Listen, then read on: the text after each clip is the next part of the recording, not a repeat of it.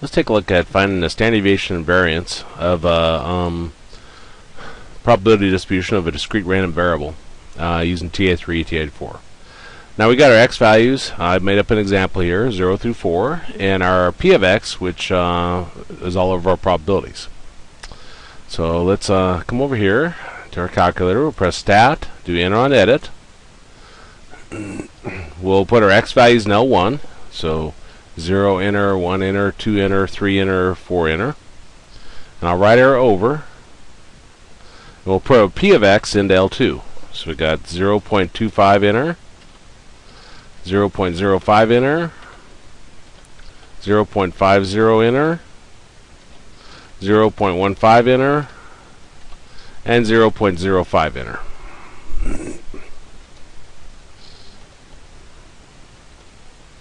Double checking my numbers. Okay, now we'll exit out, so we'll do second mode. And we'll do Stat, right arrow to Calc. And we got one of our stats, our first one, so we'll do enter on it. And then we'll do second one, comma, second two, enter.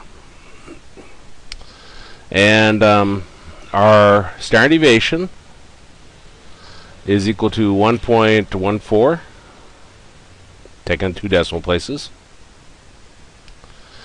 Now for our variance.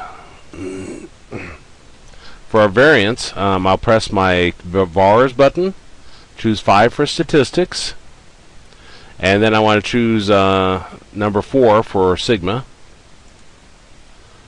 and then I'll press my x squared button and enter. So our variance is 1.31. And that's how you find the standard deviation variance on a TI-83, TI-84 calculator of a probability distribution of a discrete random variable.